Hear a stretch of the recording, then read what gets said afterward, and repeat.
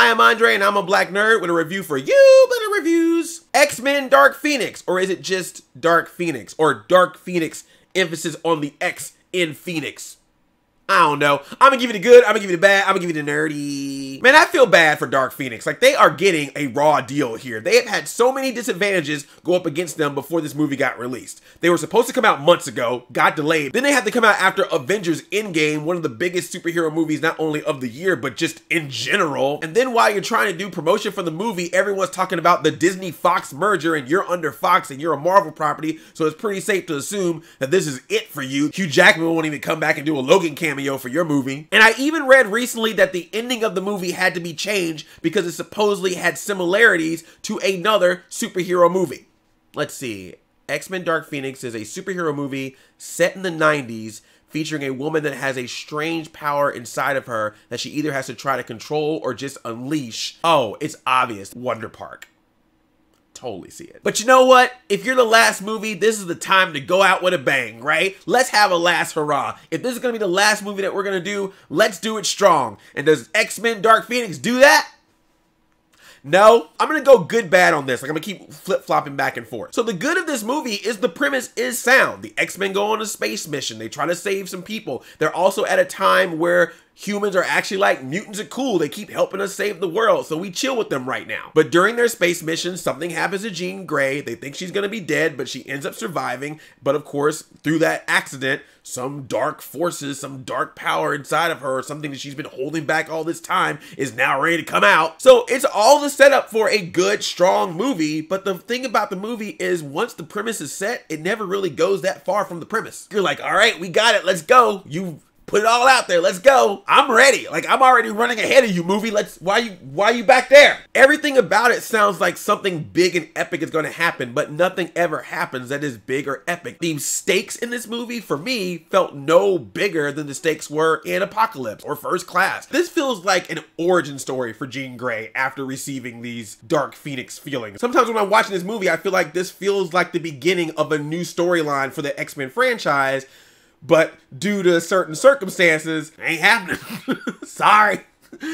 Welcome to business. Fox came in and was like, no, this is a finale. So change your origin story to a finale. Where's the Kinberg cut? I need that pre-Disney Dark Phoenix Kinberg cut. Where's that petition? The actors in this movie, as usual, are bringing it the best that they can, particularly James McAvoy and Michael Fassbender as Charles Xavier and Magneto. They always bring it. And I have to give props to Sophie Turner because having to play a dark version of your character, that takes a lot. And that's something that not everyone can possibly do. So I respect that she was able to pull that off. And when Jean Grey goes full Dark Phoenix, that's some of the good stuff in the movie, man. Jean Grey is like telepathic She-Hulk. The whole movie, she's just like, I got this power in me. I don't want to use it. I just try to control it or I'm trying to get rid of it. Just leave me alone. Don't mess with me. And everyone's like, I'm gonna mess with you. I'm gonna keep asking you questions. I'm gonna keep talking to you even though you told me not to talk to you. She's like, leave me alone, leave me alone. And the little veins, the little crevices in her face start popping up. That eye changes color. And then all of a sudden, I'm your Phoenix. And she just goes off on people, objects. If you're in a car, get out the car. If you're in a plane, get out the plane. If you're on ground, get off the ground. Because wherever you are near her, it ain't good. There are times when she ain't even gotta like move. She can just put her hand up. Seriously, like you could be right here in front of her and she put her hand up and all of a sudden you're like, whoa, Dad! Talk to the Hand's gonna have a whole new meeting after this movie. And then when she's all done and sees what damage she done, she's all like, oh, sorry.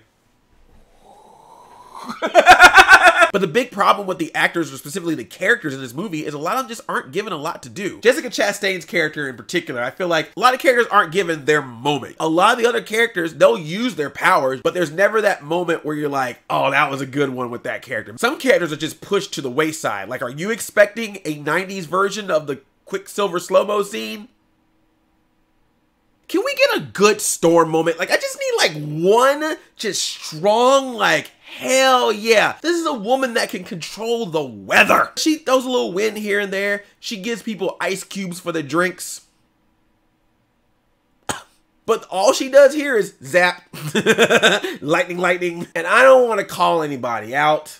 I'm not going to say any names because I don't like getting on actors about their acting. But there's just some performances in this movie. I will not say any names. But they are just like, let me get through this.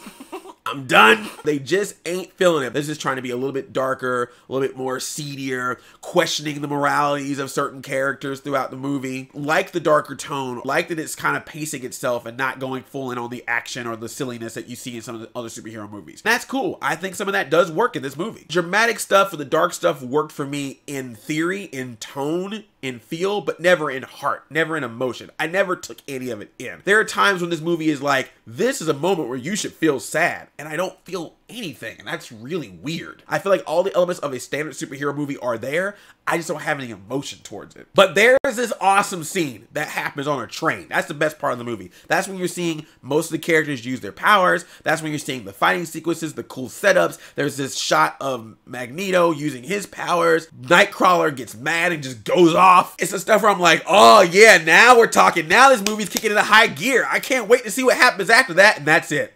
Sorry if that's a spoiler, but all this stuff that happens on the train, that is technically coming towards the end. That train is coming to its last stop. I feel like that's the kind of energy that was needed earlier. Because even some of the action sequences that we get prior to that work, but they just, for some reason, it never feels like it's a big scale. And this is a movie that supposedly has a $200 million budget. And I'm looking at it sometimes like it's one of those smaller scale superhero movies. Like, I don't know, man. There's something about the energy just wasn't there. I felt like it was all slow build, slow build, slow build. And I love a build. I think it's good to have those builds in a movie. But there was just a certain point in the movie where I was like, we need to go. I gotta be honest, man. I haven't seen it in a while, so I don't want to confirm this, but if I have to compare this and Last Stand, whether one is better or worse than the other can be debated, but I'll tell you this, The Last Stand had energy. This movie is on autopilot. The pieces are there. The story is there. The good actors are there. It looks nice. I saw it in 3D. It looked really great in 3D. Like, all this stuff is there. But I do feel like it's a movie that probably could have been better. And I don't know if the problem is things that were happening in the movie that would have not been fixed regardless, or if the problem is what changes or things had to happen to the movie due to the situation that it was in when your studio is being bought out and you're using characters that the studio that's buying you out goes, we want those characters. I don't know. But there's probably also some things in this movie that didn't work for me that were probably there from the beginning. So at the end of the day, I'm going to give this movie a good luck bear.